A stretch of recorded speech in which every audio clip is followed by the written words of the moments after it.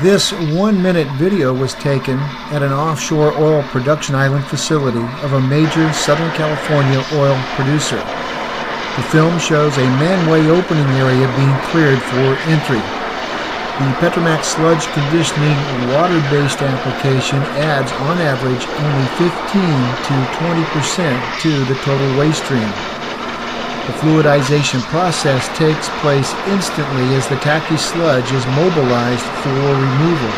At this point, solids stay suspended, the conditioned sludge flows freely and will not stick inside hoses, pipeline, vacuum trucks, or secondary containment.